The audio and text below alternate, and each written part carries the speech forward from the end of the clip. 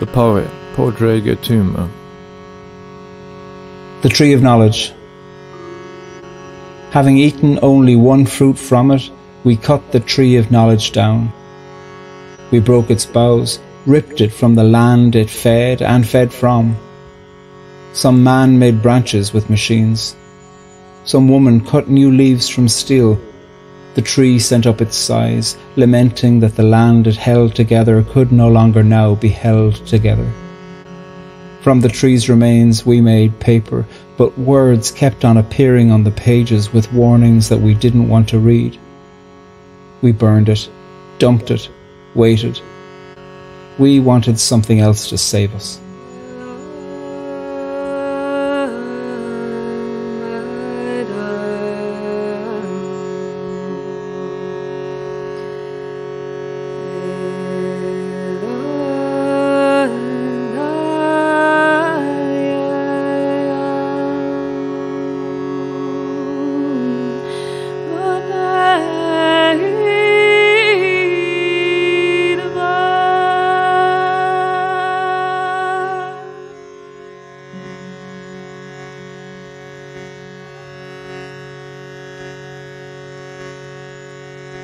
My name's Dr. Gail Bradbrook. I'm one of the co-founders of Extinction Rebellion.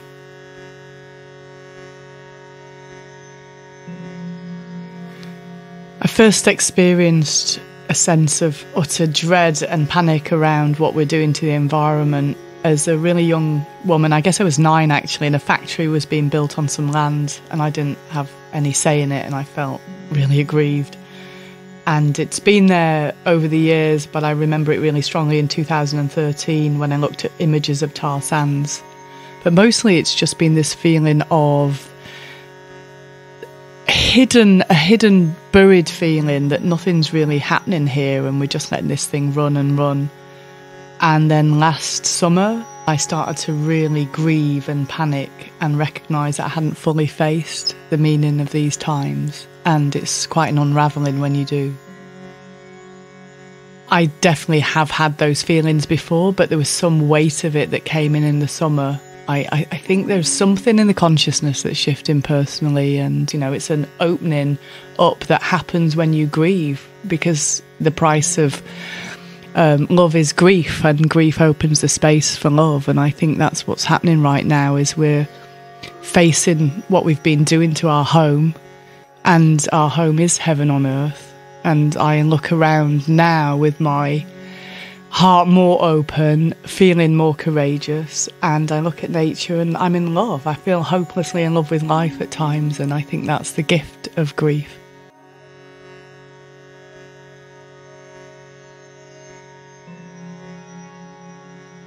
The climate scientist, Professor Kevin Anderson. Let's just use the barrier reef that people know about, they've heard about. That at 1.5 degrees centigrade, the estimates are that we probably will have destroyed something like 3/4 of the barrier reef. But if you go to 2 degrees centigrade, you pretty much wipe out that whole ecosystem. So we're not at 1.5. It's not as if this is a good position to be in. It's probably the least worst position we can be in.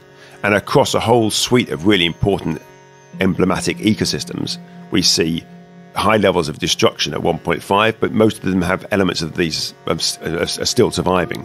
As you head towards 2 degrees centigrade, then the level of destruction of these ecosystems becomes more severe, to levels where sometimes some of them will simply not recover. And so whether it's in terms of sort of rainforest cover, whether it's in terms of things like the coral reefs and so forth, but then in terms of pest movements and agriculture, but in terms of human systems, of the exposure to additional droughts and heat waves, or severe weather conditions, increased sea level rise as that plays out in the longer term. Almost all of the things that we think about in terms of climate change get noticeably worse between 1.5 and 2 degrees centigrade. Now, clearly, 2 degrees centigrade is better than 2.5, and 2.5 is better than 3. But I think what was important in that report was saying, here's a set of impacts that look pretty bad at 1.5, and here's a set of impacts at 2 degrees centigrade, and they're noticeably worse. I cannot envisage how we can now hold to a 1.5 degrees centigrade of warming. I cannot imagine scenarios that would deliver such rapid cuts in emissions. But I think there's still a reasonable to outside chance we can hold below 2 degrees centigrade of warming. I hope to be wrong. I really would like to be wrong on the 1.5. I hope other people can come up and say, well, here are ways that we can do this. It's the area I work on, and I can't understand how you would make those sorts of changes rapidly enough. The only way that I can envisage it is that if we make all the reductions that are necessary for 2 degrees centigrade by actually cutting back on our emissions, that's primarily through 3 phases. One is consuming less energy in the very near term. In the medium term, to dramatically improve our use and efficiency of that energy. And the third part is to switch our energy across to zero carbon options, very rapidly indeed. If we do all of those things in line with 2 degrees centigrade, and this technology that a lot of people talk about now called negative emission technologies, these don't exist. These are in a few pilot schemes, but mostly in the imagination of professors and academics on computers and so forth. If those can be made to work, and we do everything possible for 2 degrees centigrade, on the outside chance then we might, if we're lucky, we might hold to 1.5. I think it's incredibly dangerous, but we're now relying on those technologies that don't exist, not only for 1.5, but also for 2 degrees centigrade. And indeed, if you look at some of the scenarios developed for the IPCC, even some of the scenarios for 3 degrees centigrade also assume lots of negative emission technologies. The benefit of those, at least the short-term political benefit of those, is that it means we haven't got to reduce our emissions as rapidly as we otherwise would do. So if you come to a country like the UK, you've got our Committee on Climate Change, who are sort of a semi-independent arm of government in many respects. And their latest report, which a lot of people herald has been wonderful, basically has just ramped up, increased still further their original assumption about negative emission technologies. So they can say things like, yes, you can expand aviation in the UK. It's probably okay to have some shale gas and some further offshore oil and gas exploration if we're careful about this. All of this is still possible within our Paris commitments. But the caveat to that is if our children can develop and deploy at huge scale these negative emission technologies.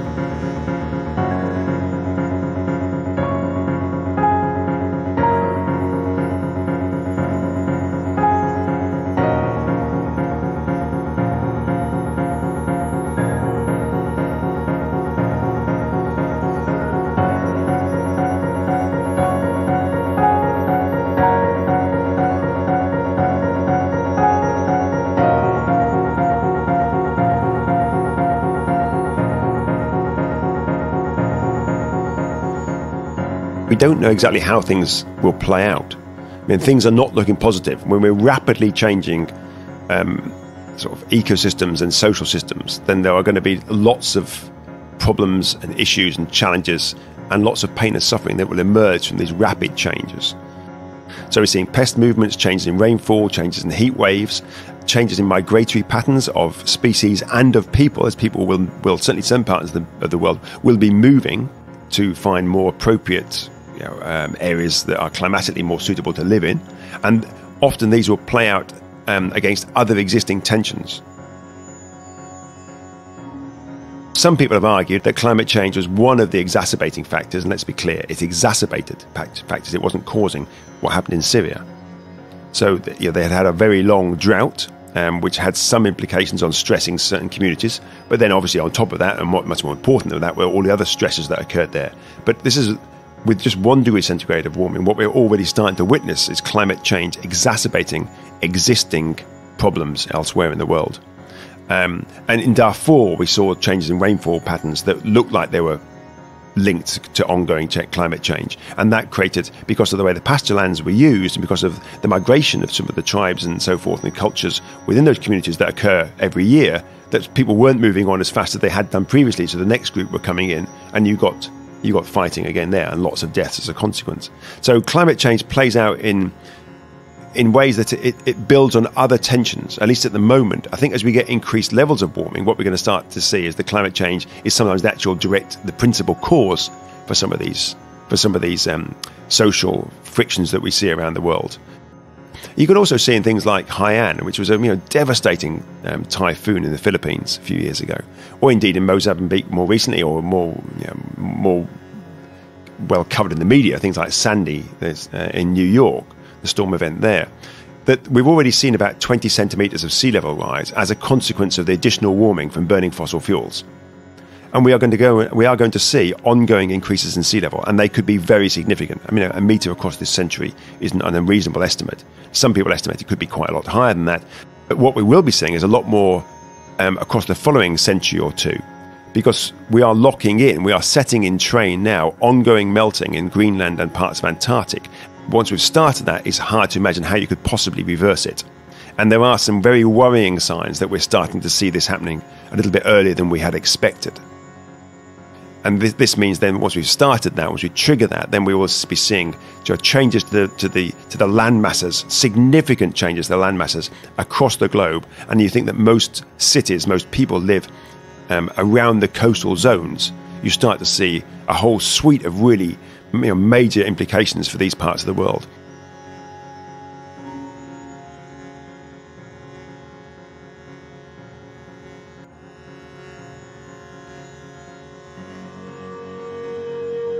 My name is Damaris Albuquerque. I come from Nicaragua, country in Central America, and I'm currently directing CEPAD, which stands for the Council of Protestant Churches in Nicaragua.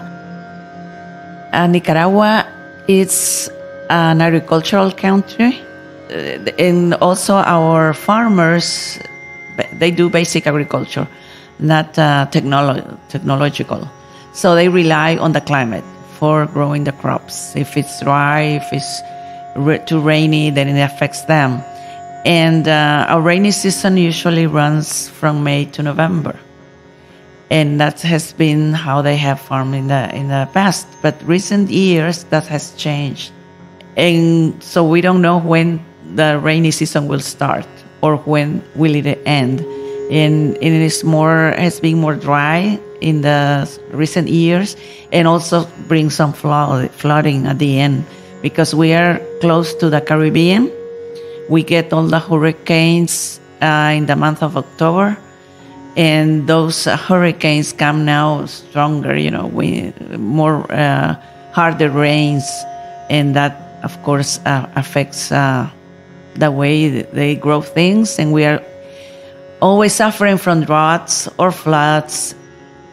We work with communities, villages, and one of the program is directed to farmers, to agriculture, how they can farm in these conditions, and we teach them techniques on how to make better use of their ground, how to conserve the water, soil conservation, how to use resistant seeds to the climate, native seeds, and how to grow other crops that are more resistant, and also there are more short-term crops so they can have food all year round. And also it's affecting water, because now the rivers are drying out and are contaminated as well. And for example, in Teustepe, which is an area which is in the dry corridor, we call it a dry corridor, and they have a river that goes dry during the dry season and then gets its water during the flooding season. But the water is diverted by the rice growers. So the rice growers have enough water for the rice crops, but then the people are left without water. All of us should have equal rights to the natural resources, to the creation, and so that those who have more take advantage of the resources and leave the others without them.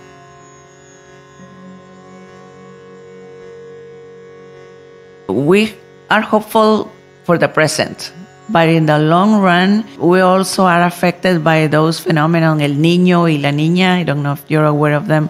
El Niño brings dry season, no rain, and La Niña is all the contrary, a lot of rain. And so we are afraid that there will be no water, enough water. We work with farmers, helping them to make what we call micro dams. There is a hole in the ground, you put plastic to capture water. But if the pattern continues as it is now, there will be no water to capture. Also, we work with them with water filters because the water that is available is contaminated. I think it will not be too sustainable in the long future if we don't make any changes to protect our environment.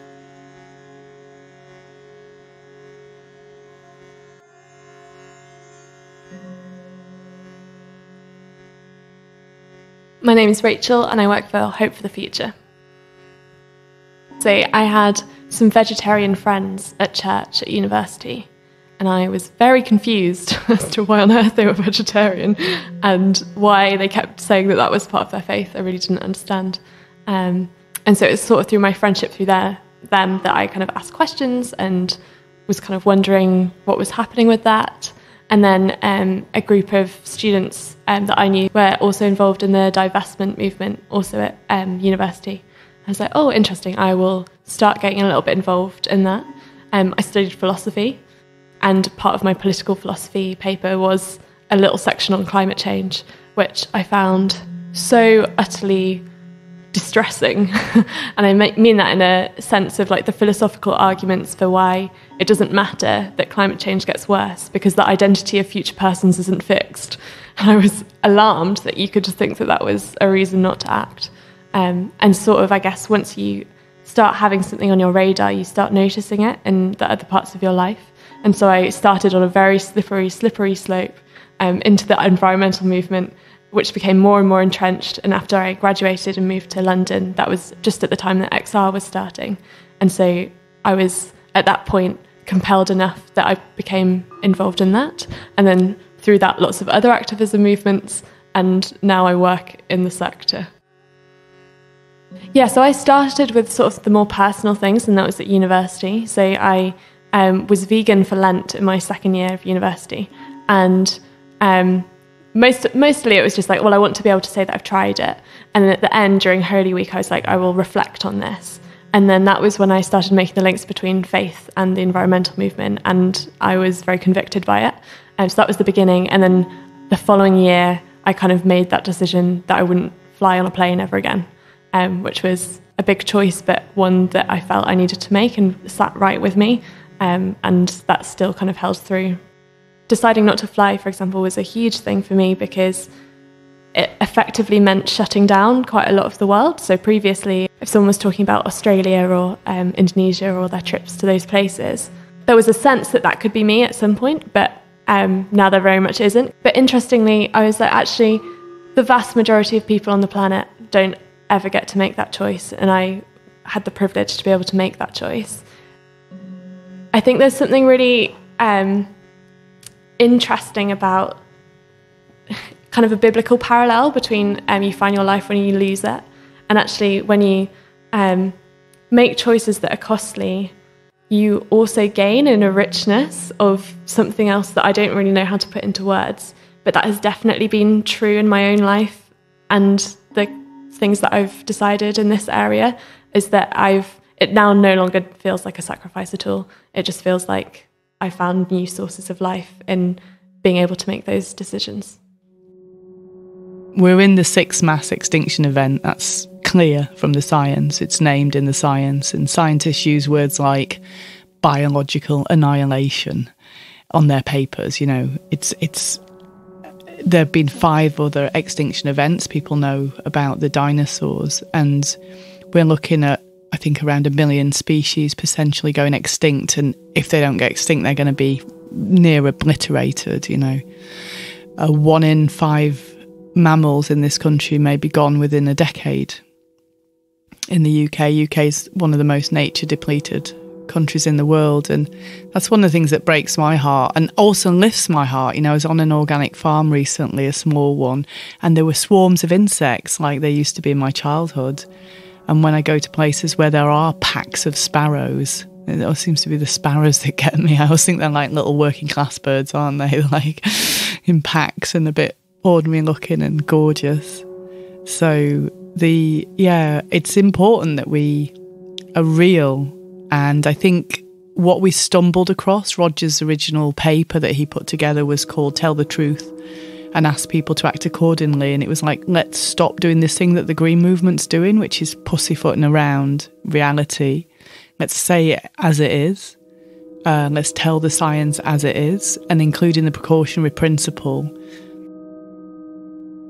So I don't know if you know, but the 2050 target the government seems to have adopted, which is a nightmare, it has only a 50% chance of succeeding. So they've given themselves a target, and we know they miss targets, and with only a 50% chance of succeeding, of keeping the temperatures in any kind of safe domain. This is not, I mean, if you don't get the waiting list right on the NHS, people will suffer and some people will die, and that's appalling. And what we're talking about here is the potential extinction of the human race and a mass extinction of plant and animal species. You have to use strong words when you're dealing with things like that. And the other word, rebellion, you know, it's a very British thing in some ways, rebelling. It's not something we do easily, but we do have a history of rising up. And as we say, we're not in protest, we're in a space where the social contract is broken. You know, it's wherever you are on the political spectrum, you might be more centrist or a bit more on the right. There are political commentators like Hobbes or Locke who talk about the right to rebel and actually the duty to rebel. So the Declaration of Rebellion, if people read that online, I think it's a beautiful piece of prose. It was written by Simon Bramwell, who's one of the first people who were part of Extinction Rebellion and Rising Up. And it has that depth of Britishness in it, I think, of the idea of duty and things being sacred and how we love this land. You know, the idea that you love your land and you love your country seems to have been, again, adopted by the right, whereas I think, you know, I absolutely fucking love this country. It's gorgeous, and I love the people. I love our humour. I love how we play with irony.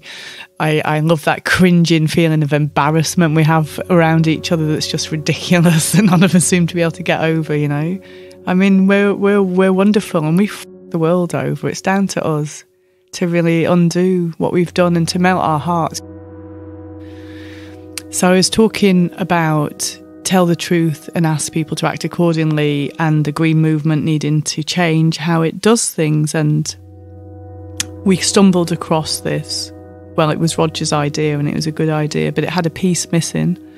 When you look at Jane Morton's work, who's a psychologist, she talks about emergency mode messaging and how the Green movement needs to move into that. So it was very much backing up this idea that you tell people the truth, and in an emergency, a new bit of people emerge. You know, an opportunity is there within an emergency. It's not all bad. And people are willing to act according to their values, which is to everything else gets set aside in an emergency, doesn't it? And you do what's necessary. And the other piece that needs to be in there is the idea of a vision that it's possible to do. It's possibly going to work. So if your house is on fire, you are going to break in because it's possible you're going to save your children in the bedroom or whatever. You're not going to worry about, you're not going to sit there and calculate the percentage likelihood, are you? Just going to go and do it because that's the right thing to do. And maybe you'll succeed. And of course you're going to try. And I think for me, there is a need now to hold this vision for each other, that we have woken up to what we've done, because it's a mess. And how, you know, as Greta said it, how dare we? But also we were broken and traumatised. That's why we did it. We didn't realise. Now we're waking up to it and falling back in love with each other in life. And it's time to clean up after ourselves. And I think that's such an honourable way to spend our lives. I've been trying to start mass civil disobedience for a while, and through praying, I met Roger Hallam and we started organising together and pulling meetings together in groups, and other people joined us, and a momentum developed, and we tried out various tactics. And so it was this group called Rising Up that we named it in the end, and we would gather every few months at people's houses. So you're sitting in my sitting room, and this is where we made the decision to do Extinction Rebellion. And then we gathered in a cafe in Bristol a few weeks later to start planning it. So we'd have like, I was just thinking about this room just behind there, Ian Bray, who's a Quaker, that's where he would sleep. Somebody down the corridor there, we thought like 20 to 30 people crashed out in this little 3-bed house. And it feels incredible. Like, I actually often don't believe it's actually happening, that we're now in 63 countries. There's We have a reach on social media of 1 million people, and it's growing all the time. There's over 200 groups in the UK, and it's heading so far so good, you know, in the right direction in terms of numbers. It needs to have about 2 million people in the UK that are actively supporting a rebellion.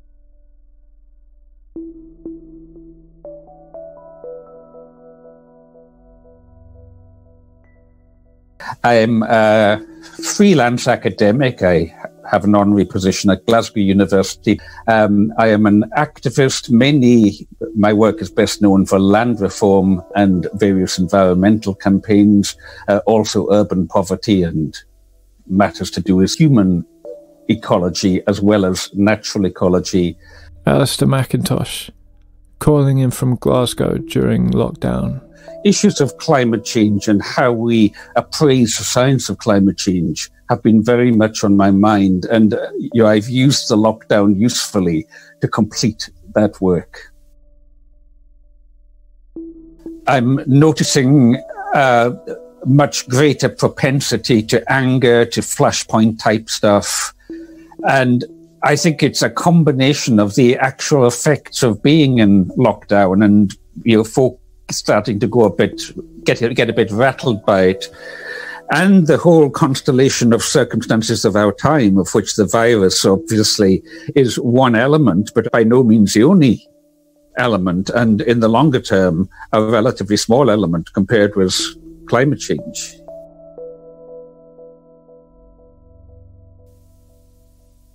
Pandemics go right back in our history. The earliest annals, whether from China or the annals of the Celtic monks and so on, talk of repeated great plagues coming upon the world. Archaeologists will tell you that when you find a deserted medieval village or signs thereof, usually it's been a plague that has been behind the cause of it being deserted.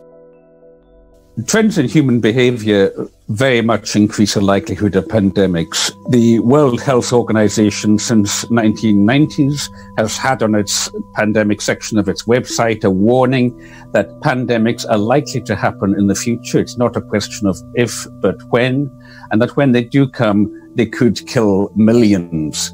The Spanish flu of 1918, 1919 killed between 20 and 40 million. The coronavirus, as of yesterday, had killed 400,000 people worldwide. And this is in a world where we have far more advanced medical support facilities than we had back then at the time of the ending of the First World War. So yes, pandemics are likely to keep on coming, to keep on hitting us.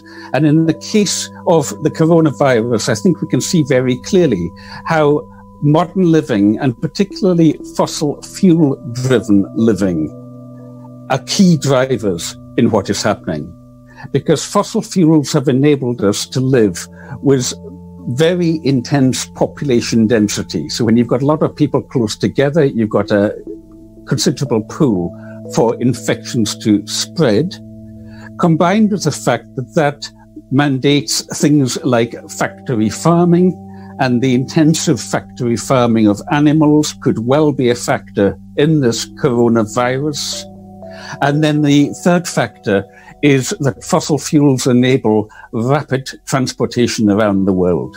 So, it's thought that the reason there was so much of it in northern Italy was that they had close trading links with Wuhan province. So the virus was maybe brought back there and got a foothold early on. That's only made possible because we can jump on a plane and be across the world tomorrow, carrying the virus with us in ways that in the past would be a very much slower process. And what the IPCC report on climate change in the land says, the one that came out last year, is that it says that it's a combination of changing land use, partly driven by climate change, that can cause human beings to encroach into wildlife areas. Basically, if you're a bit short on food, then you go poaching for wild animals or what have you. And when you bring those back into the human food chain, there is a higher risk of epidemics and possibly pandemics breaking out. So a threat multiplier is something which you can't directly lay a finger on, but it is likely to increase other forms of threat, whether threats of agricultural failure, threats of conflict, or threats of pandemics breaking out.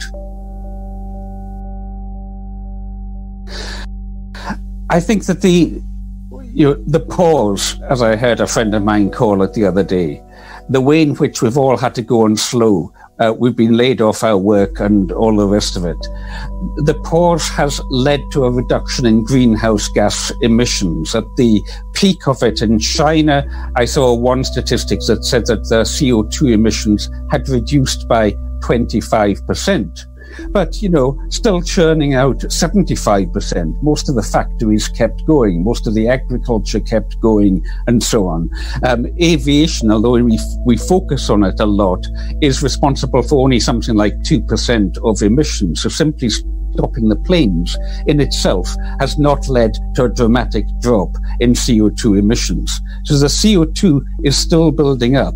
And the concern that I have that, what are we seeing? But as soon as it starts biting, you get President Trump in America saying that he's going to relax environmental regulations on corporations to make it easier for them to compete again. You have the Chinese advertising cars to try and get the car economy going. And here in Britain, Boris Johnson doing the same thing, with reopening not just garden centres first, but also car sales rooms first.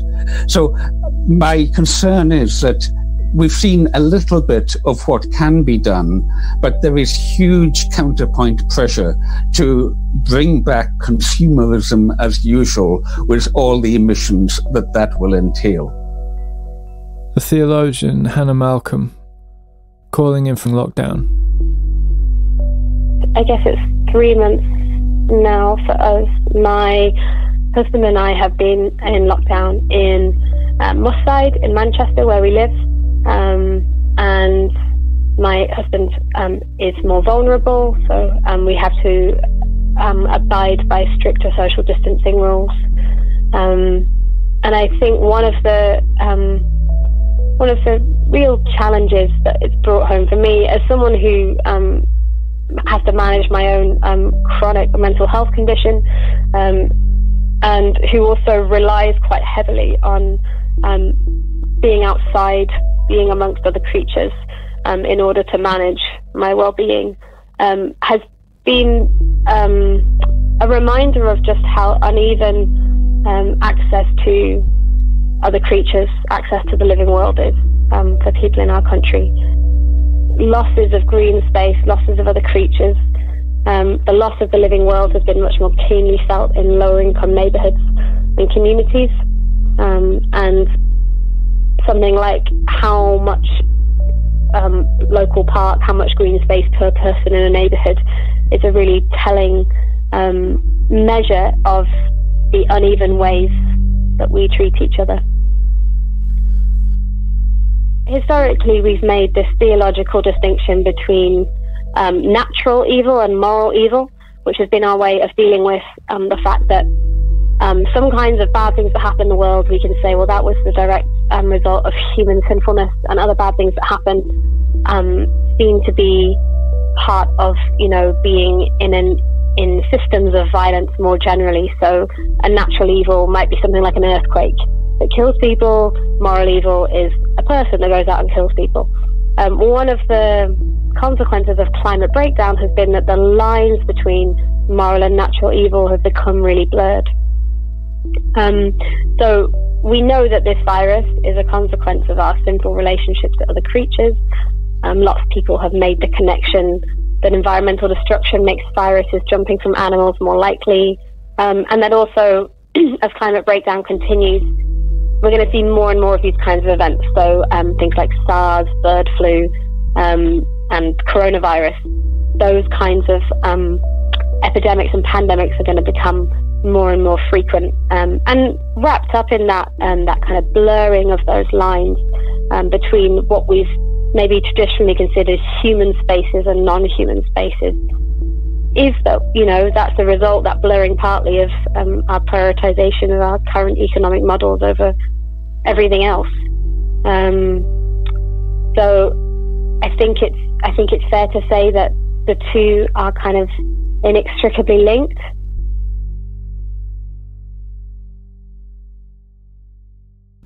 I think this is the moment of, it's a revelatory moment where we have a glimpse of both our capacity and our willingness for responding to global destructive events. One of the things people have said about coronavirus, has been that it's demonstrated that we are capable of quite rapid and far-reaching change. Our emissions globally have dropped by 17% since lockdown began.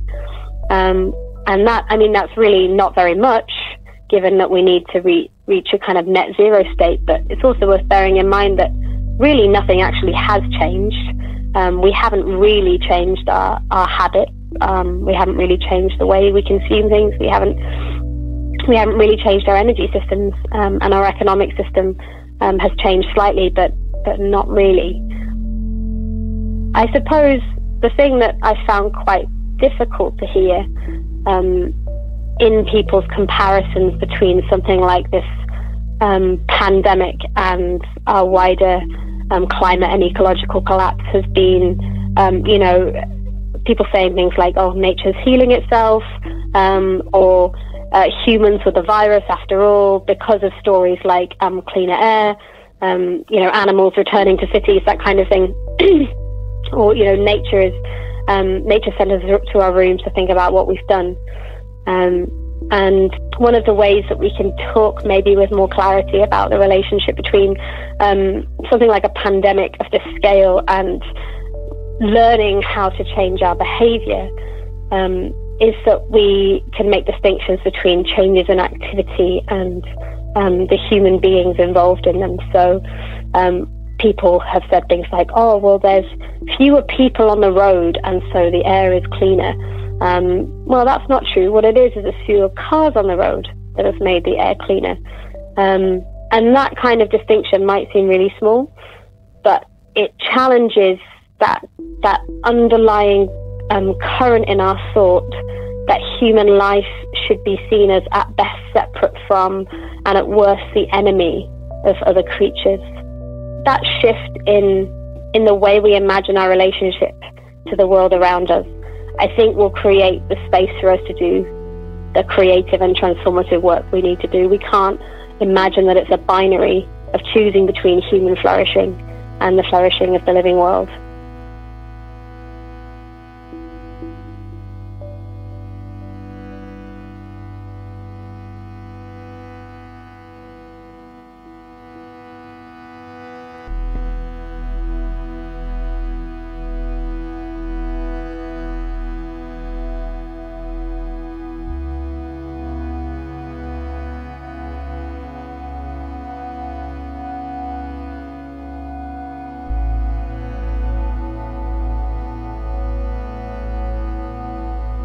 Poet Zena Kazeme. You bring me a doll and tell me to point to where it hurts. I tell you, I need an atlas. Bring me a globe. I place my fingertip on the northernmost point and let it spin before me, and watch grand mountains and dying oceans and pillaged forests and lifetimes pass before my eyes, and wonder how I would rearrange it if the earth was just a small sphere in my hand. I'd fill in the disappearing coral reef with the colors the world is so ready to forget. I'd dip both hands into the oceans of time and carry back home the extinct species to the seas. I'd take the water from the melting ice caps in buckets to the barren deserts, move the unsung clouds from our grey skies to drought-stricken lands, and fill the hands of farmers extended in prayer with the rain we so readily complain about. I'd move the bulldozers out of the rainforests so that the trees will not be disturbed in their prostration to their Lord, and take them instead to the separation wall in the West Bank in Palestine. I'd bring watercolors, the calmest blue, the brightest yellow, to paint over the black blanket of pollution shrouding continents in eternal darkness, hanging over factories where little hands stitch their childhood into the hem of our skirts, watching their lives pass by in the reflection in the small, intricate mirror work on our dresses. When I have finished, I'll run my finger along the borders, erase the sketch marks of the colonizers, until the globe is no longer a map, until the word map is erased from history, and the earth returns to just being God's canvas, ready to be adorned by tomorrow's hands.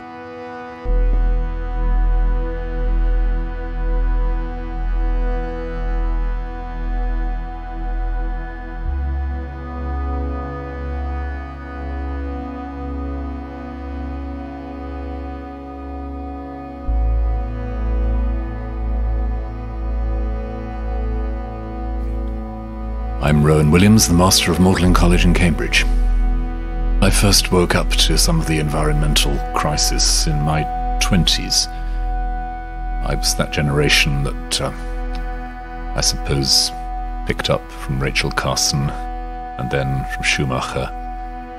Those early voices, the first swallows of the summer, if you like, who were talking about the devastation that we were creating. And it clicked for me very, very strongly with some of the work I was doing as a theologian at the time. I was working on Eastern Christianity, which has a very powerful sense of how the natural world carries the energy of the divine, and how that teaches us a kind of veneration for the material environment we're in. It's easy enough to construct a story about Western civilization where at some point everything goes completely wrong. It's never as simple as that, but there is a watershed moment somewhere in the 16th, 17th century where you can actually see somehow the gulf between mind or spirit and body has opened that bit wider. And the sheer resourcefulness of the human mind in exploring the material world draws people into this myth of the active mind and the passive world. Here am I, the maker, the questioner, the inventor. Famously in the image that Francis Bacon uses right at the start of the scientific revolution, I put nature on the rack. I torture nature to make her give up her secrets. It's a very powerful image and a very telling one, not least in its gendered nature. I put the female body of nature there where I can probe and intrude and impose. And that male dominating head not heart, mind not body, that's a strong myth in Western society, and it dies hard. You will still have people, a very distinguished American philosopher, saying at the end of the day there is just stuff. And what he means by there is just stuff is actually there is just stuff, plus people like me who write books of philosophy about it. And what we lose in that is the sense of involvement in, interdependence with the world we're in. We treat that world out there as something we're not part of. And there is that moment, as I say, in the 16th, 17th century, where the gulf really starts opening up. If you look at the history of science in the 17th century, there's a sort of battle going on under the surface between people who still hold to a more mythological, mystical, participatory, even magical view, whether it's in the poetry of Thomas Traherne, or actually in some of the philosophers who start the Royal Society. They're not all Francis Bacon types, who are very conscious of the immense complexity of factors and energies flowing together in the world, and are still not quite sure whether they're scientists or magicians. And then you have the people like Francis Bacon for whom, no, it's simple, it's out there, it's dead, just carve it up and label it. The carving up and labeling tends to win over a couple of centuries that follow, and then very, very slowly It's as if we're steering back towards a deeper sense of interaction and involvement. And so many powerful scientific minds of the last few decades have moved in that direction. People who say, well, let's face it, the world seems to be intelligent in a way we've never really reckoned with. The world exchanges information in a creative way. That's what the material world is. It's bigger than we thought. I think Wendell Berry said something like, there are no unsacred places, there are just sacred places and desecrated places. And we look at what we're doing to the earth and how we're trashing her and trashing ourselves. It's a deep separation from our own inherent sense of purpose and love and our connection to our ancestors and the next generations to come after us. I don't think that change comes driven by the intellect. The intellect has its place in terms of planning things and understanding, tactics and things like that. So it's definitely got its role, but ultimately it has to be rooted in the heart. And I think that if a word like sacred is something that can speak to people, to say that this is something of deep meaning that we're doing together.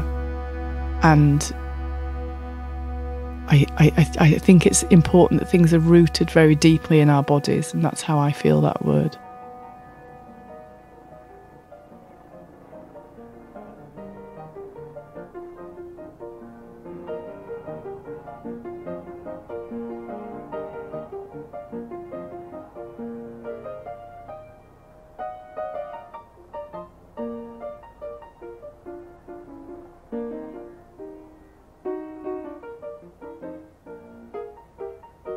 The Reverend John Swales. So I've been brought up sort of respecting creation. I've filled in on online petitions, noticed a bit of Greenpeace stuff and whatever, but really just going about my life, just a general level of awareness. Then about 8 months ago, a couple of things happened. One, my daughter went on one of the youth strikes, so I just got interested in the climate stuff. But at the same time, I was preparing a series of talks on the Book of Revelations, a series of sermons. Noticed that in that central part of the Book of Revelation, it talks about famines, it talks about wars. And I just started noticing parallels between what Revelation was talking about and the climate discussion. So during that time of sermon prepping, I got into climate science, reading reports, reading a number of books, listening to podcasts.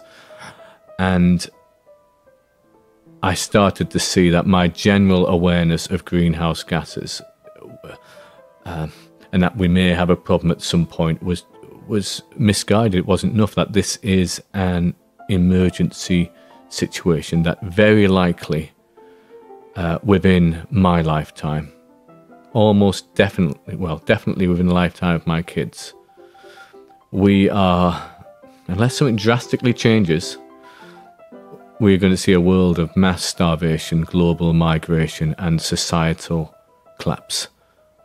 And quite frankly, that terrified me. It disturbed me. My peers and colleagues weren't talking about this. And so, I must be wrong, so let's do more research. Let's listen to more stuff. Let's see what's out there. Let's get a mainstream view. And actually, the more I researched into it, the more I realised, yes, there's variety. There's different opinions in the scientific community, but the consensus is, unless we change things drastically, the future looks tragic. IPCC report, they say we've got another 10 years really to sort of really get a grip of decarbonising radically, or that the future is one which will be really incompatible with human existence. But the UN Secretary General, last year, he said we've got 2 years to do something drastic. Yes, there's differing opinions there, but both of them are saying this is an emergency situation.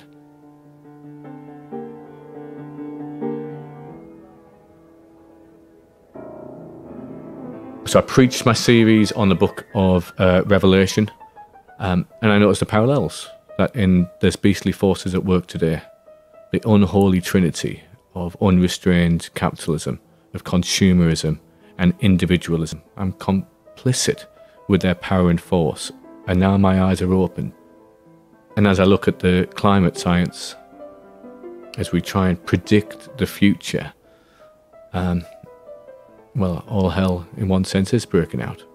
You know, climate change is a threat multiplier. We will see more wars, we will see more famines, we will see more disease, we'll see more refugees. All hell is beginning to break out, but what we see now in the Western world in a shadowy way, we will quite soon see in Technicolor. And I think what we'll see in the coming years is people waking up and grieving for a future which will no longer be.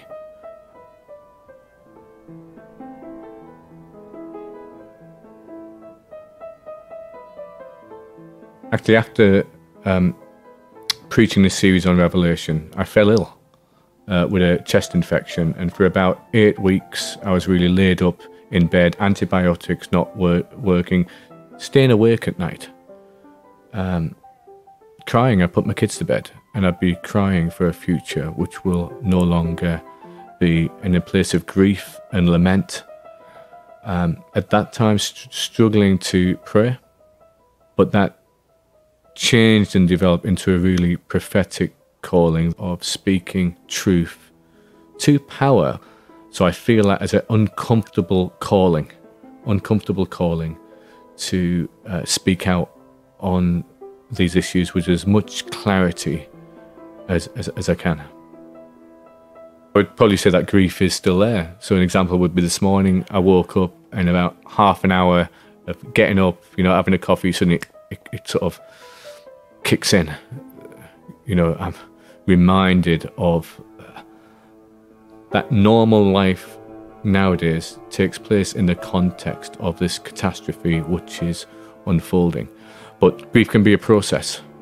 And for myself, I've been able to move from grief, which is almost like denial, then paralysis, to then being able to move forward with some level of hope. Or to go with Brueggemann, I was in a place of orientation. My world makes sense. I understand the climate science. I'm grieving. I'm in a place of disorientation.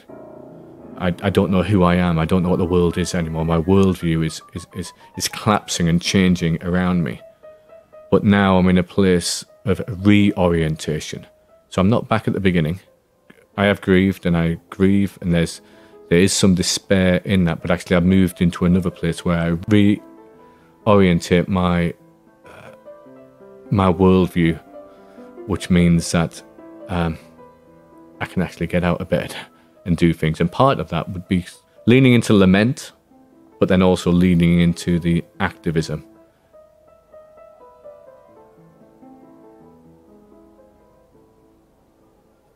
My hope is that I'm more present in the present. I thought I could dictate and control the future. You know, just in the sense of that's how I imagine things. I can't. In the present, I can really be there. So I'm trying to notice more. I'm trying to appreciate the earth better. I'm trying to appreciate things like laughter, joy, just family dynamics, and that life is a gift. I think that's breaking into the present. I can have a glimpse and a foretaste of what I still hope deep down will one day be of the restoration of all things and all tears wiped away.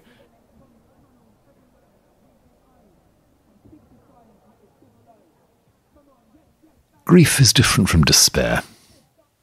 Despair says nothing will change inside or outside. Grief says things have changed and things will change. If they're to change for the better rather than the worse, I've got to understand the grief and go into it and somehow make sense of it. So Yes, I grieve for the future in the sense that I think my children and grandchildren will live in a smaller world than I live in. And that's on the very best, the most benign forecast. The not so benign forecast is there'll hardly be a world at all. But at the very best, we'll be living in a world where resources are shrinking, where biodiversity is all the time being eroded, and therefore where anxiety, conflict, and rivalry are ratcheting up all the time. I think it's appropriate to grieve that that's how change may work, that's where change will take us. But looking at it with intelligence, with imagination, looking at some of the roots of that in ourselves, that's what turns us away from despair. That's what says change doesn't have to work one way. And if I'm prepared to look in as well as look around, maybe there are other sorts of change. Recently I came across a wonderful phrase which said that we're homesick for the rest of creation. And that puts it very well, that there is a kind of desolation which I suspect a lot of people are feeling at the not quite conscious level, desolation that our company in this world is shrinking. The company of sentient beings, the company of others who share this space. And people often now feel this impulse to go and expose themselves to a wilder environment. People talk about rewilding their environment because they're aware that the sort of solitary, humans-only territory we've created is really, really stifling us. When we think of the bad old days in South Africa and all those signs saying whites only, occasionally I think there's just a little bit of an analogy with a world in which we're putting up notices saying humans only, as if we really did not want to share our space with the rest of organic life. Now, the effect of that is, of course, to cut into our own flesh, almost literally, to cut into our own readiness to be fed and to be nurtured by the environment we're in, as if we really don't want to be receiving what makes us grow and flourish. So, yes, there's loss, there's bereavement there, and I think that image of homesickness is a very powerful one. That seems to be what people are experiencing. In a strange sort of way, I think the real impact on my faith has been to make me more and more aware of the way in which life and intelligence and interaction permeate everything. It's as if I've been weaned more and more away from the idea that there's a lot of passive stuff out there, there's an active mind in here, inside me, to see that mind consciousness moves in everything. That if the world really is in the hand of God and part of the act of God, then God moves in everything. And the big mistake we make is to think that the world is just a lump of dead stuff. So, in a strange way, I'd say the crisis has woken me up to a deeper sense of the vitality of things, the interconnectedness of things. We've discovered in thinking about the environmental crisis more and more vividly how much we depend on each other, how what seems to be a relatively small shift in the biosphere actually upsets all kinds of aspects of the ecology overall. We've discovered that a little adjustment in a local ecology can have consequences across the globe. We look at the problems that species of bees have and the effect that has on actual crop production and fertility, how the reduction in biodiversity among bee populations is not just something about bees, not just a problem about bees, it's a problem about the entire biosphere in which the bee operates. It's just one example. And when we see that interconnection, we see, I think, more and more vividly how the presence and agency of the Creator is just there working, knitting itself together in every aspect of where we are and what we are. Jesus, it seems to me, in the Gospels is saying two things simultaneously. He's saying, there is a great crisis coming. And for him, it was mostly the terrible crisis and tragedy that overtook the Jewish people in the first century. There's a great crisis coming. It's a time of testing. It's a time when everything will be turned inside out. Don't kid yourself. Don't lie to yourself. Things are serious, and the world is running down in some sense. He also says at the same time, stand firm. Be confident that you are loved and you are worthwhile. When you have that confidence that you are reconciled, you are loved, you have the confidence to share that reconciliation and love with others. Start now. Don't leave it till tomorrow. Accept the offer of love and reconciliation. Make that offer yourself today. And whether or not the crisis comes, or what happens the day after tomorrow, you will be alive now. I think that's a rather pointed address to us as we are today.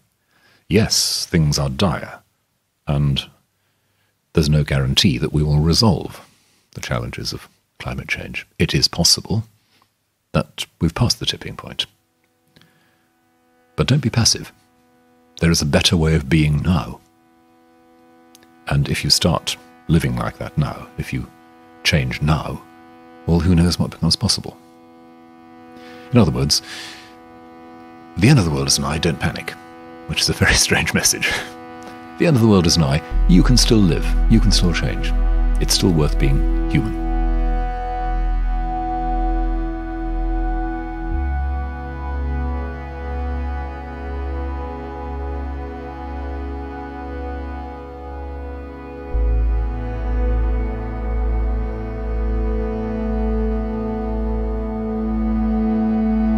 I was just thinking about the IPCC report and 3 to 4 degrees this century and then 1.5 degrees. And I think for the first time I worked out how old I would be, and it's like 35 probably when we hit 1.5 degrees. And I'd never quite let my thought process get to the realization that in all likelihood I will see a world of 1.5 degrees and then 2 degrees and then 3.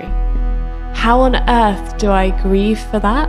I don't really know.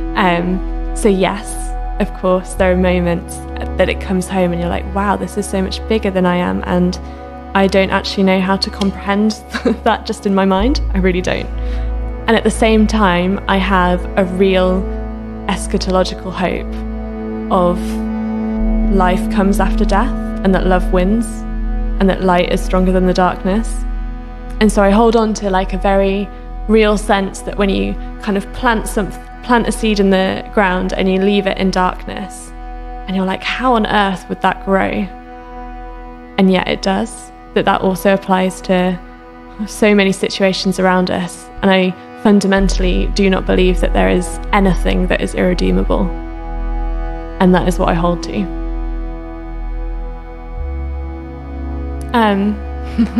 So many people give me hope and inspire me. So many people.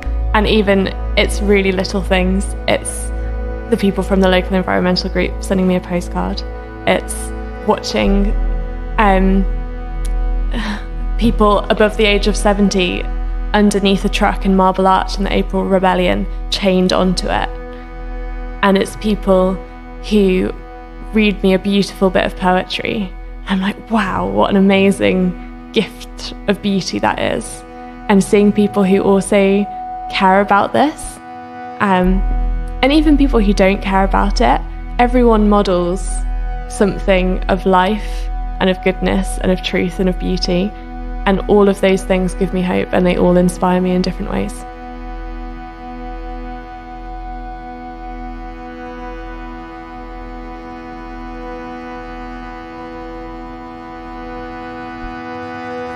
Troubling times are ahead, never could be what they said. Won't be the same anyways, just as it was our land. And it breaks my heart, 'cause there's still love here, and it breaks apart the life we share. and it speaks of love, that you don't want me to go. But I said it before, I want to live happily, but that doesn't seem quite right anymore.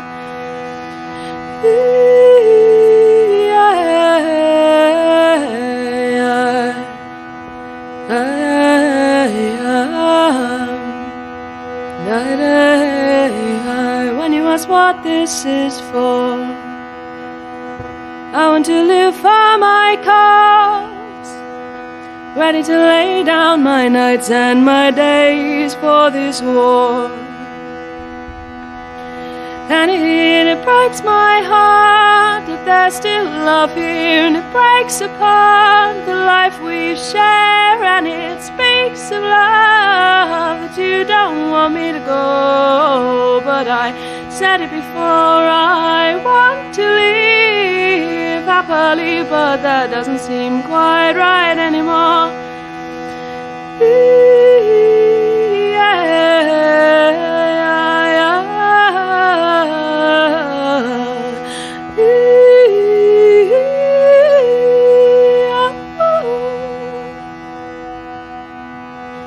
Penitence can't stall the time. We already walk a fine line. I'd be ashamed to remain just to change your mind. And God knows that it breaks my heart that there's still love here, and it breaks apart the life we share, and it speaks of love, that you don't want me to go. But I said it before, I want to live happily, but that doesn't seem quite right anymore. I want to live happily, but that doesn't seem quite right anymore.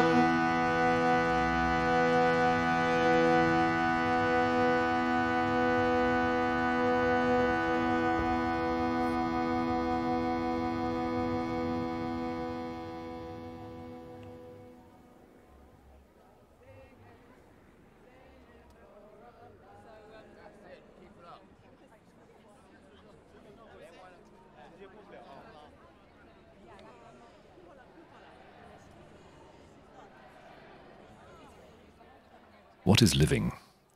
The broad hall found between narrow walls. What is acknowledging? Finding the one root under the branch's tangle. What is believing? Watching at home till the time arrives for welcome. What is forgiving? Pushing your way through thorns to stand alongside your old enemy. What is singing? The ancient gifted breath drawn in creating. What is labour but making songs from the wood and the wheat? What is it to govern kingdoms? A skill still crawling on all fours. And arming kingdoms, a knife placed in a baby's fist. What is it to be a people? A gift lodged in the heart's deep folds. What is love of country? Keeping house among a cloud of witnesses. What is the world to the wealthy and strong? A wheel that turns and turns. What is the world to earth's little ones? A cradle, rocking and rocking.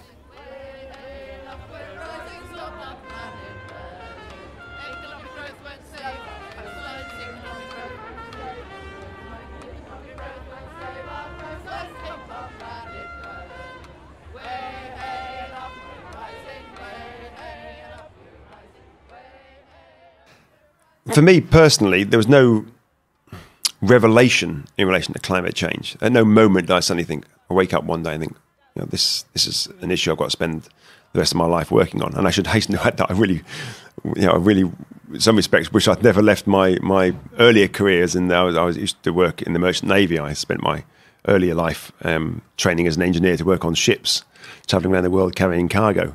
It started to be interested in issues of climate change, and then I went back to university to study issues of climate change, and with various small breaks in between, I've basically been working on it since the 1990s. But at no point did I think did I wake up to think this is the most important issue. It was a gradual evolution, and that evolution came across, I think, because it became increasingly evident that we were choosing to fail.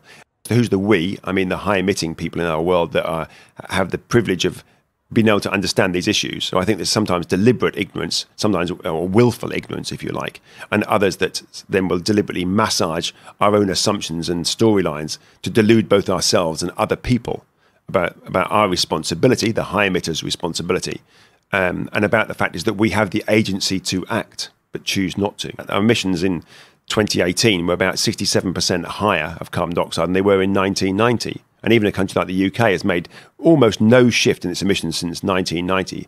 And other countries, progressive countries like Sweden, France and Denmark, have seen no reduction in emissions since 1990. 50% of global emissions come from 10% of the world's population. 70% of the emissions come from just 20% of the population. And in highly unequal countries like the UK or in the US, for instance, then those breakdowns are not that dissimilar.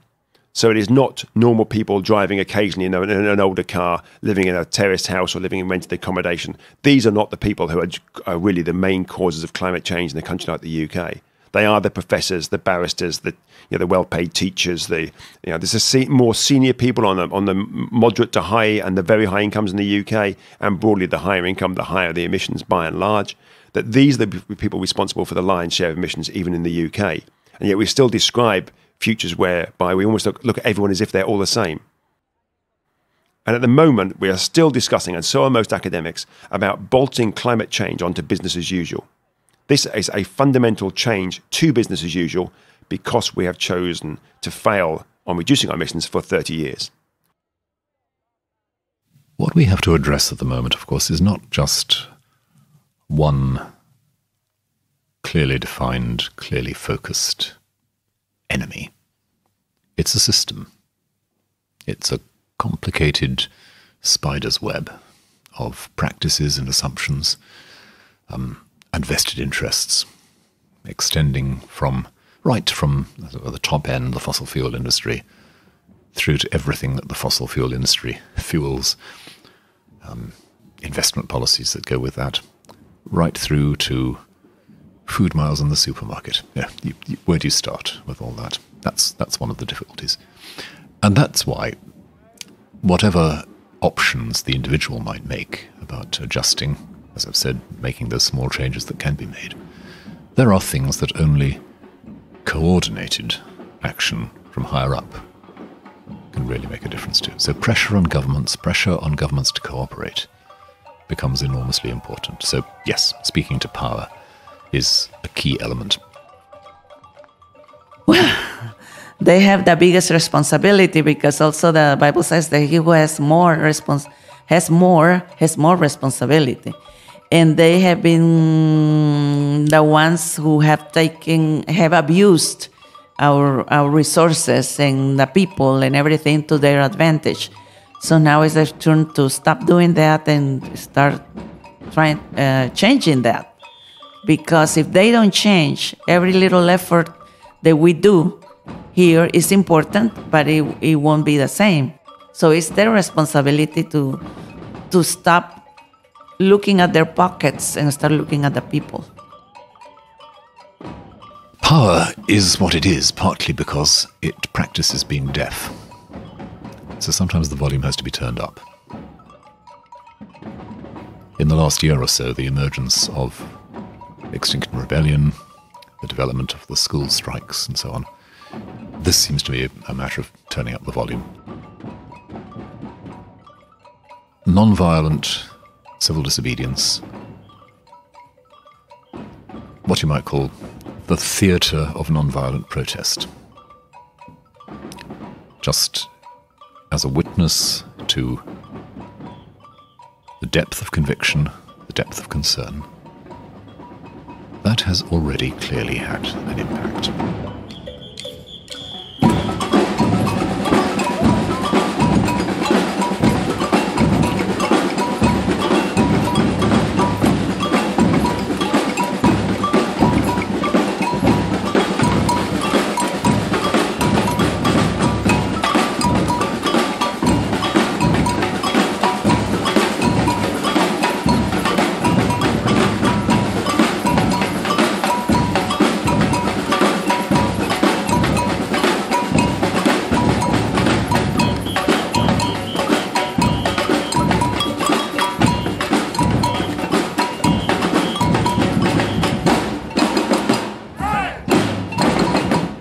People sometimes ask about the legitimacy, the morality, if you like, of defying the law or resisting the law or breaking the law.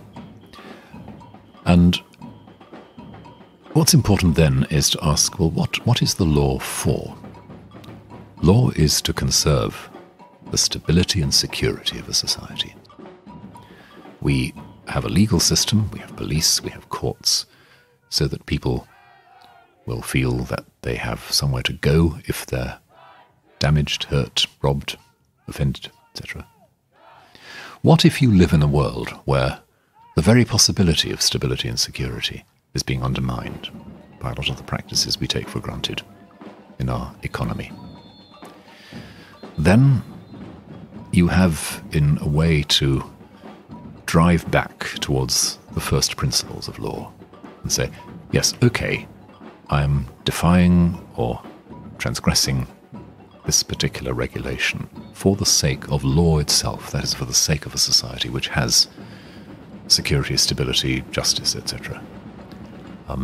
I accept the consequences. If I break the law, I go to jail, fine. But I'm, if you like, calling the law to account in terms of its own first principles. In Leeds, set up with a few like-minded people, set up Christian Climate Action Group in Leeds, and then a few of us decided to go down to the October Rebellion, and it has to be one of the most strange, beautiful, sad, holy experiences which I have had. At one point, I was with we had a bit of a choir formed.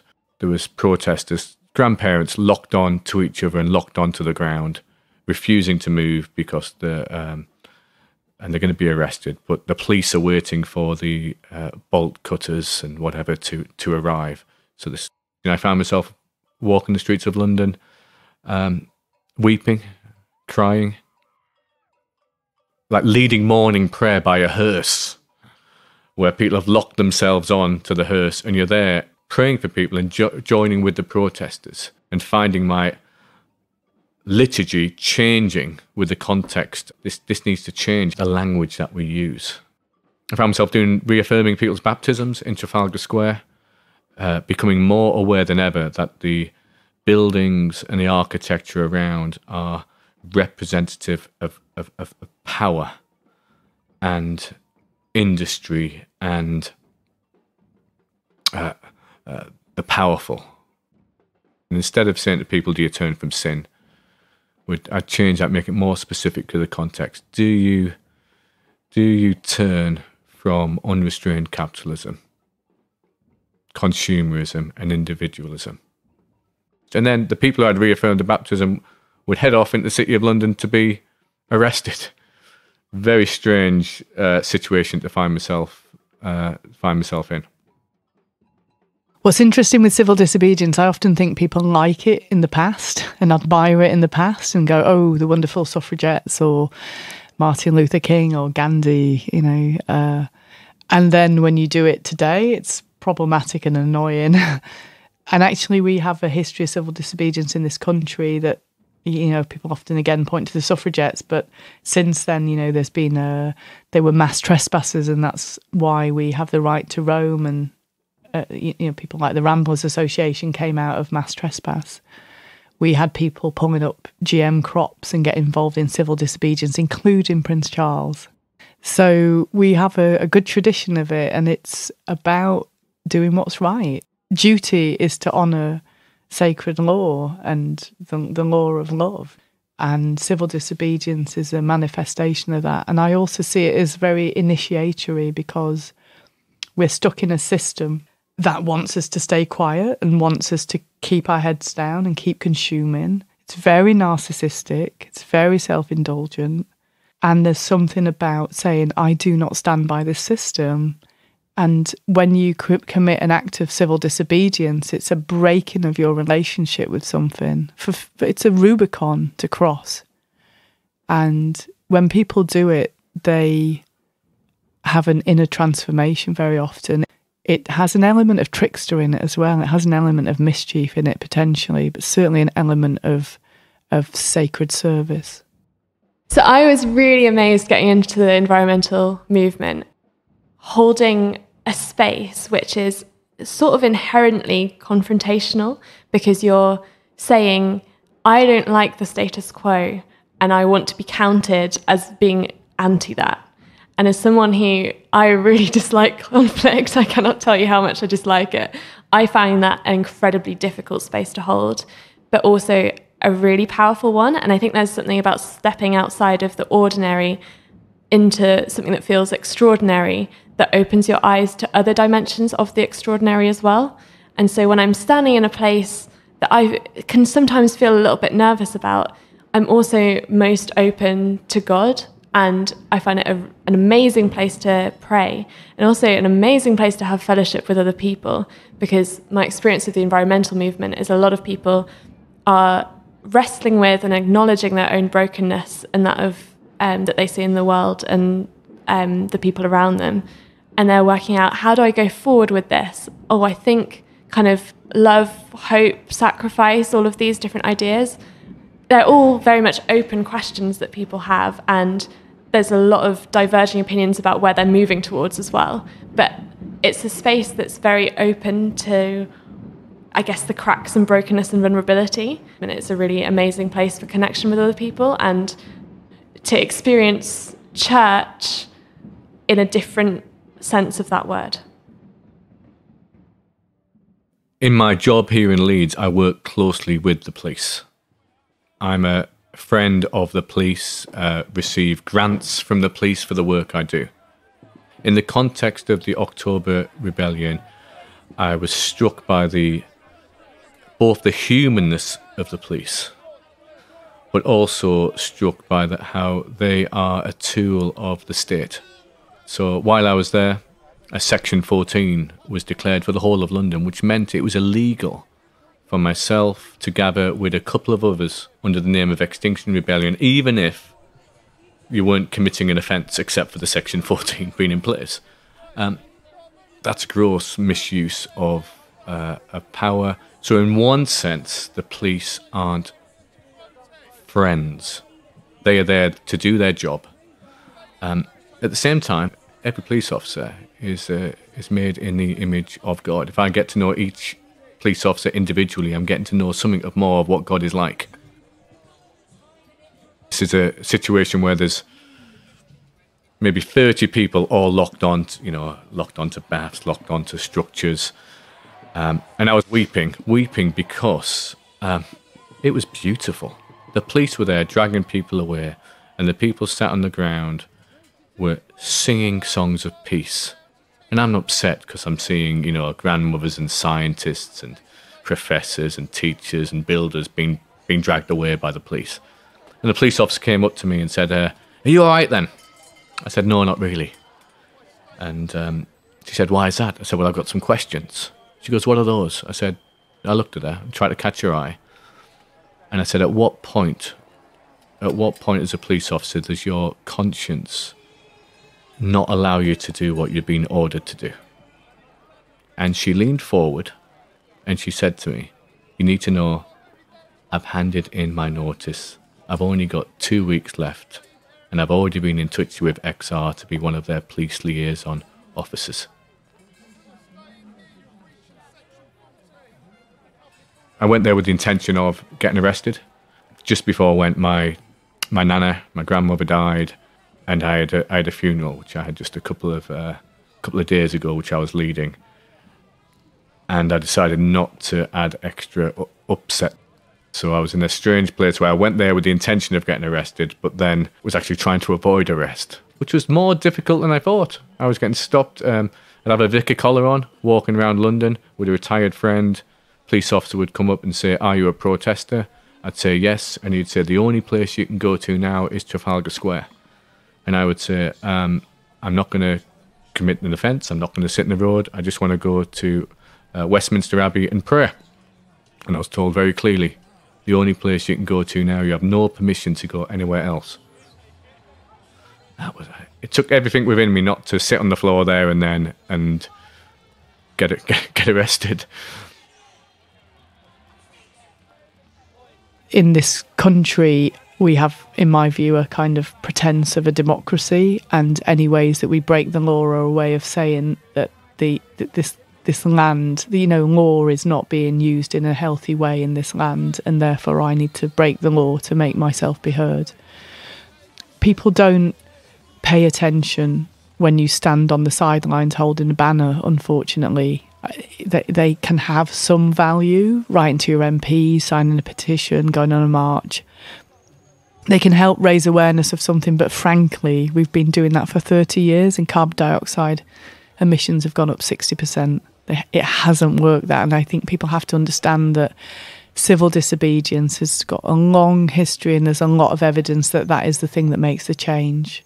It's a confrontation stage, and it's done respectfully and with dignity and with beauty and with fun and with compassion. Then it makes sense.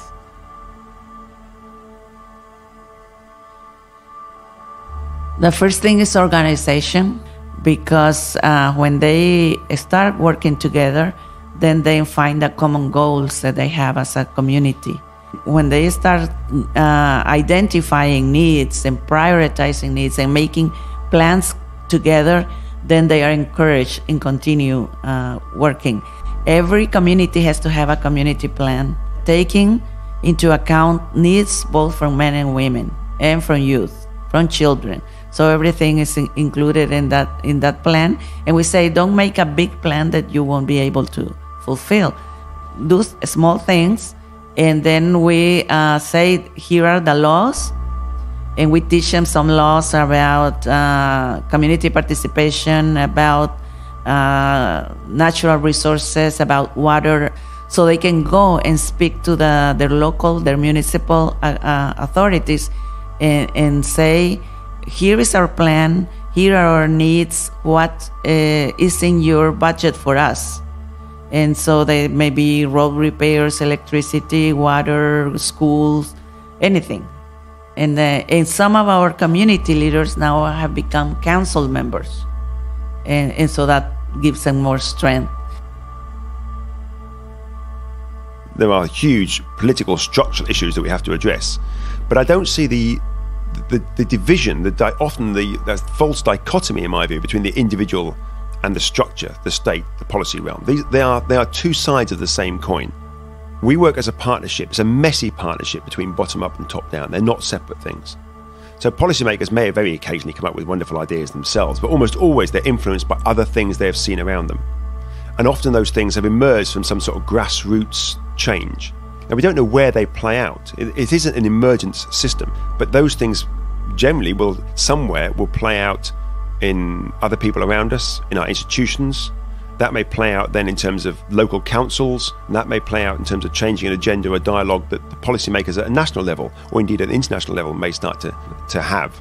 There are three elements to it, as I see, for us. The first thing, we need to identify the large carbon footprint components in our own lives. But it's not too challenging if you sit down to think, well, where do my main carbon emissions come from? It's basically, where do we use most of our energy? Actually, the emissions savings that we get if we try to make those changes, which we need to do, are not that important.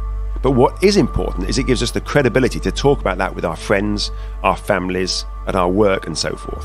So there's really clear psychological evidence to say that if you want to try to have debates and arguments, then actually your credibility is improved if you're trying to do these things yourself. And particularly then if you can talk about how difficult it is or how easy you found it. So those discussions and dialogues are facilitated by us trying to do these things. But the emissions themselves, let's be clear, are much less important than the idea it opens up the scope for localised dialogue. That localised dialogue then plays out within our universities, within our schools, within our hospitals, wherever we happen to work, in our sports clubs, with our friends, down the pub, all of those things. We start a new dialogue. But we also need to engage directly with our companies, with the institutions that we're more directly involved with our local councils. Think about what solutions we can come up with. If people are putting forward things that are completely counter to responding to climate change, then emphasise those things. Use our local media, use local radio, write letters, write emails, engage via social media. There are lots of ways that we can have our say and our influence. We may not always be right. We think our ideas are good. We have to listen to other people's ideas. So listening, not just hearing what other people are saying, and then evolving our own ideas. But I think there's a role beyond that as well to engage at the national level. policymakers, particularly most of the European countries, the democratic process is still incredibly rich and really open to many people to have engagement with. I know we criticise it all the time, but I think we are far too cynical about our political processes. Write to our MPs, go to the surgeries, critique what they say when the things don't fit, but also be very supportive when they are making difficult policy decisions that are broadly in line with our commitments. It's of driving a much stronger agenda across all of these tiers, from our immediate local vicinity to our sort of towns and villages and communities to the national level. And we as citizens, I think, can engage across all of those. So we need to open up space for this dialogue as wide as we can. We must make sure we get much greater cultural buy-in here.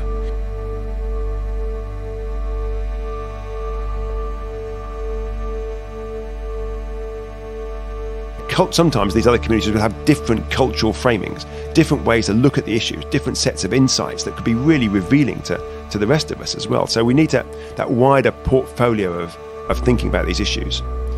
And we need to develop new narratives, not just a narrative about a progressive future, but multiple narratives about a progressive, low-carbon, equitable future. We need to reconsider, what do we mean by value? What do we mean by rewarding success? We need to have a better concept of time. So rather than just be thinking about the short term, think about the longer term, about our children and our children's children and our children's children's children, and about other species as well, the non-human world, or the more than human world, not non-human, but the more than human world. I think one of the problems we have had is we have taken post-Enlightenment a very reductionist view of the world, and it's been phenomenally successful. Let's not pretend otherwise. Reductionism, post-Enlightenment, along with the fossil fuels, have provided us with lots of really wonderful things in our society. But what we have been really poor at doing is understanding the system implications of that sort of reductionism and of our level of sort of extraction from society, our abstraction from it in some respects, but our also extraction from it in terms of materials. And I think we have been very poor at that and are really struggling still to understand system implications. Whilst we're excellent at looking at more and more detail of a smaller and smaller part of the system, we seem to be almost like genetically unable to be able to stand back and look at the bigger system implications. But I think we have to start doing that. And sometimes maybe other cultures have been better at doing that than the sort of than the dominant sort of Western culture that we're seeing, certainly around us in the Northern Hemisphere, and influencing other parts of the world, perhaps unduly influencing other parts of the world. Ultimately, this is going to be it is going to be a messy partnership on every single level, between the 7.5 billion people living on this planet, between us and other species as well, between technologies and politics and the social sciences and the humanities. There are no silver bullets to this problem. There are no very clear pathways, and probably won't be a single clear pathway. It's going to be an iterative learning process, but we can't sit on our laurels anymore. We have to start to respond immediately. We should have responded yesterday, and because we didn't, it's much more profound sort of rates of change that we require today. But we need a much wider constituency of voices to be heard if we are going to respond in any reasoned fashion to the challenge that we have brought upon ourselves.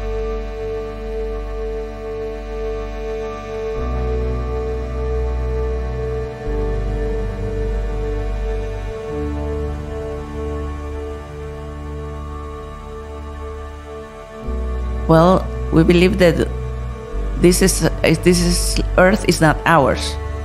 It was created by God, and Jesus came here to Earth, I believe, and He lived among us.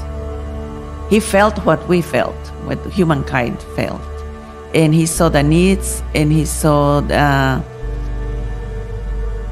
I like the passage when He fed a multitude, 5,000 men, women, and children.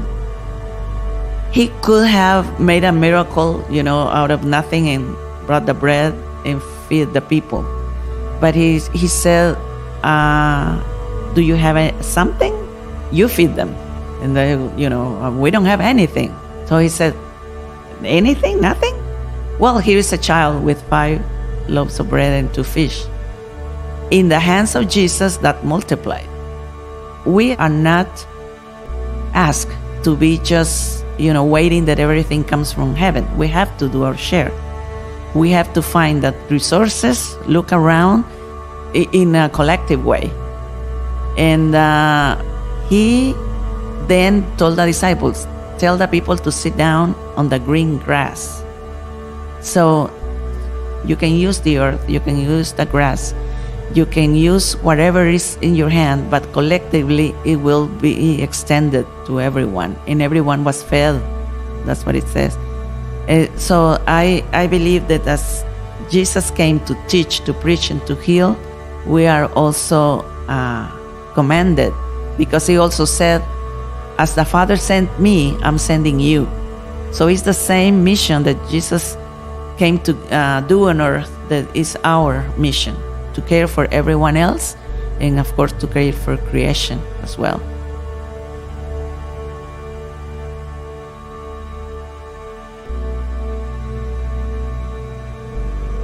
This recognition of our interconnection with things is, I suppose, what shows itself in a greater openness simply to understanding how it works, the kind of science that really does explore intelligent exchange in the world. It shows itself, above all, I would say, in a sort of sympathetic patience with the processes of nature. We don't try to get shortcuts and quick fixes out of the natural world. It's not that we just leave it alone, but our involvement with it becomes something that is prepared to spend a bit longer feeling for the grain of things, not making dramatic, overwhelming interventions. So the good gardener listens to the soil and the season and the nature of the plant. The good gardener doesn't say, my main job is to get this garden full of the same flowers 12 months through. The good gardener says, the interventions I make, the action I take, will have to be somehow, in and around how things actually grow. So too much intervention, too much technological triumphalism about how we engage with the world is part of our problem. Scaling that back a bit, learning a bit about walking at the pace of the world around us, I think, is how it shows itself. And that's why I'd say things like, I've said sometimes in the past, gardening and cooking are good for us. They show us what can't be hurried. And maybe that unhurried relation is the way we show that we've got the point.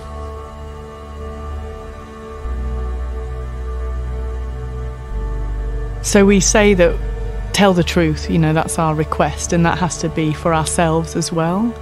And so telling the truth is about speaking to your friends and family and neighbours about this crisis in an honest way, and about the rebellion in an honest way. We don't know it's going to succeed, and we don't know what can be saved. And if we just make it sound like, oh yeah, if we just work really hard and we rebel and then we're going to turn this thing around and everything's going to be okay, it just doesn't feel honest. I suppose the question is, how bad could it be? That there is so much heating locked in to the system already, tipping points are already being breached, the ice is melting. And what would it look like if we really took this emergency seriously in the next year or so, and we went into, it's for want of a better analogy, a wartime approach, a wartime economy. And I don't mean that we're in war with anything, but that spirit of actually we're in a crisis and we've got to all pull together and do something here. On the one hand, we have to try. Ultimately, it comes back to this point of what's the right thing to do. Is the right thing just to roll over and give up in despair? Well, despair is not a fun place to be, actually. So I always say, look into the abyss.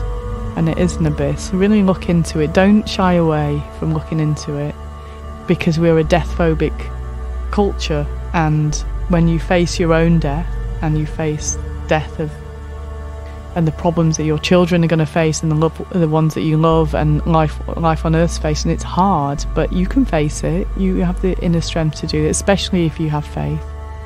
And face it, feel it, and then decide what you're going to do about it.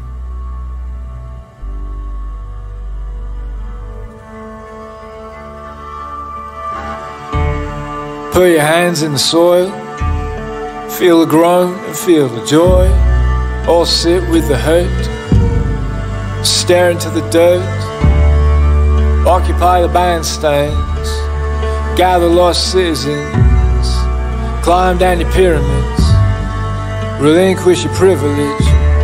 Welcome strangers to your table, as though they were angels. Make space for the spent, feel the lament. Break your vows to the powers, plant trees and grow flowers. Share the resources, free all the horses.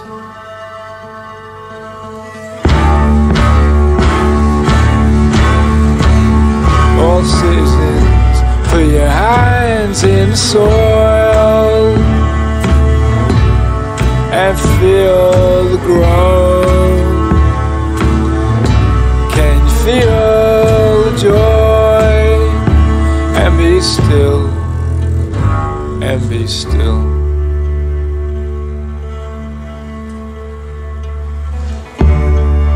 Down by the riverside, who's not afraid to die? Emerged from the waves, broke loose from the powers of the age.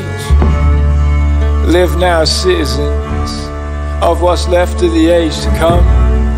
Behold the Messiah dying for the lands we're crucifying. Break bread and take drink, all feel and think.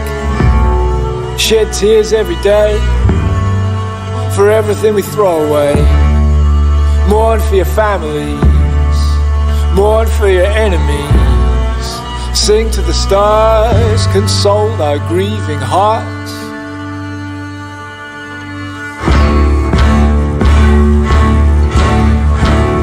All citizens, put your hands in the soil and feel the groan.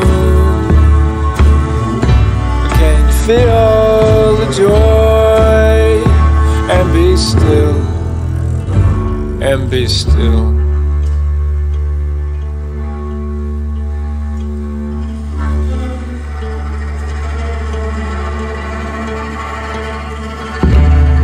Clap your hands to your mouth, let your pride go south. Put your hand on your head, make terms with the dead. Put your hands on your face, too late to learn from our mistakes. Put your hand on your heart, can we stop what we start? Sisters to the leverage, brothers to the edges, youth to the fore. This bleak future is yours. All ye of noble birth, join the scum of the earth. Gather round the powerless, there's the power that can save us.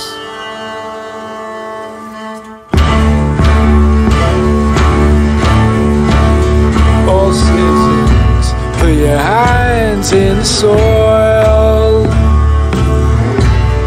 and feel the groan. Can you feel the joy? And be still, and be still, and be still, and be still, and be still, and be still.